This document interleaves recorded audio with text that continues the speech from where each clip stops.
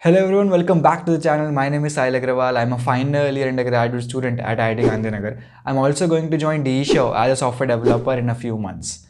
For those of you who are watching me for the first time on this channel, I try to make videos that could help you in DSA preparation. I personally have done a lot of preparation at my time and I have faced a lot of challenges which I'm sure you guys would be facing. So it is my best try to make such videos which could help you overcome your difficulties. This video is for all those who are in their 4th or 6th semester. So why am I making this video is because if you are in your 4th semester or 6th semester and your aim is to get a good SDE internship or to get a good SDE placement, and if you have not started your preparation, then it is high time. You will have to start your preparation, because if you look at the rest of the engineering colleges in India, most of the colleges have their placement or internship season starting from July, August or September. That means you don't have more than 4, 5, 6 months, right? So you need to prepare properly in the right way, and in this video I will tell you the right path which you should follow, which will increase your chances for getting a good internship or a placement offer as a software developer. If you find this video helpful, do like the video, subscribe to the channel and share with all your friends who are in 4th semester or 6th semester and are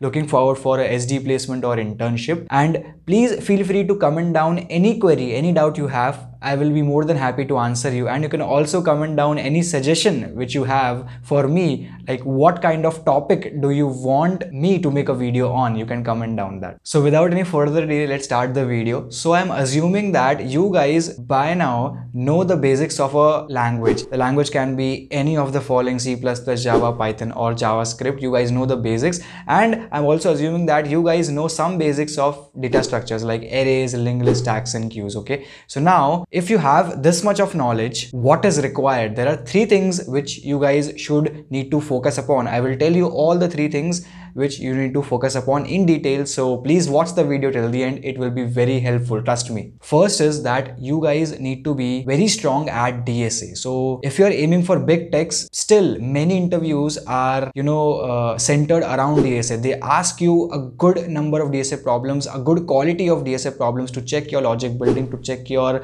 problem solving. Now many of you guys would tell that DSA is not required in this era because if you have skills you can get a job, and that is true. I'm not denying that fact. If you are aiming for a startup, then you need to have the knowledge of those tech stack which the startup is working upon. But if you are aiming for big techs, the interview is centered around DSA. They ask you a lot of DSA problems. They ask you a lot of other stuff which I'm going to tell, which you need to prepare, right? So the first thing is to prepare your DSA well. Let's say if you have 5 to 6 months left, then I would say that you guys should solve at least 3 to 4 problems every day. So please focus on this word every day. Every day means you need to be consistent. Consistency is the key. Consistency is the most important factor which makes a person from average to brilliant. So if you will not be consistent, sorry to say, you will face a lot of problems during your internship placement season. Trust me, after 6 months, you will get a huge reward if you will be consistent for this next 6 months. Okay, I have told you that you should be strong at DSA. So how will you get stronger at DSA? So let's say if you don't know a particular DSA topic, what you can do is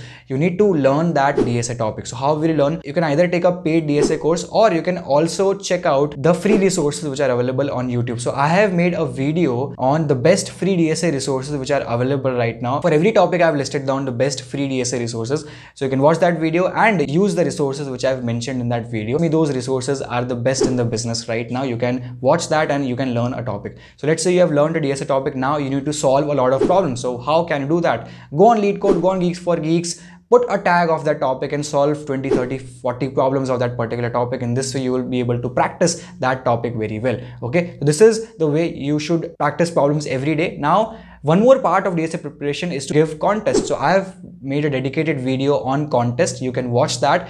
It will help you a lot. Ideally, you should give at least 2 contests a week. Trust me, contests will help you a lot during the coding round. So in this way, you should study a topic from either a paid course or from a free resource, then solve a lot of problems for that particular topic. And if you want to check how good you are at DSA, how good you are at problem solving, contests are the best way to do that. In the next 5 to 6 months, you can practice in this manner, and trust me, it will help you a lot. The second part is that you need to get your resume shortlisted, right? So how will you get your resume shortlisted? It can happen only when your resume is different from others. How will your resume look different from others? So first point is, either you are a great computer programmer, like you are a candidate master on code forces or a master on code forces, which I'm sure you are not because you're watching this video, and you are in a trouble. You have only 5 to 6 months left and you have not started DSA preparation. You don't have projects, right? That is why you're watching this video. So the first option is gone. The second option is to have some decent projects in your resume. So my advice would be, as soon as your 4th semester ends or your 6th semester ends, and as soon as your vacation starts, please devote some time in making projects. You can pick up any technology. It can be either web development, app development, machine learning, blockchain, cyber security, any computer science field related technology. Pick that and make at least 2 projects on that particular tech stack. And one more thing, please don't make common projects which everyone else makes, because that will not give you an edge over others. That will not make you distinguished from others, right? You need to stand out. You need to be different from others. So you will have to think upon some projects which are different, which are uncommon. So try to make those. I know that you don't have much time left. You will not be able to make good projects, but this is the situation, right? We will have to put hard work every day. We will have to put up the grind, right? We will have to be consistent. So for the next 6 months, promise yourself that you will be consistent. So start your DSA, and as soon as your vacation starts, please devote around 1 month in making 2 good projects, 2 decent projects. You can either take help of a paid course, or you can either take help of some YouTube resources that will help you a lot. And please make sure that when you are developing your project, please don't stop your DSA preparation, because DSA is the main weapon on which you are relying, because you cannot make fantastic or beautiful projects in 1 or 2 months, right? You need a lot of time, but a good amount of DSA can be done in 5 to 6 months. So your main target should be DSA, and when you're doing your development side by side, you have to solve 3 or 4 problems of DSA. And once you have made at least 2 projects on any particular tech stack, then you will have those projects as a good tool which you can present in front of the interviewer. You can add those projects in your resume. And let's say if you have made some decent projects in your college, you can also add that. So I also made a video on my resume which got shortlisted at D.E.Shaw. You can watch that video by clicking here.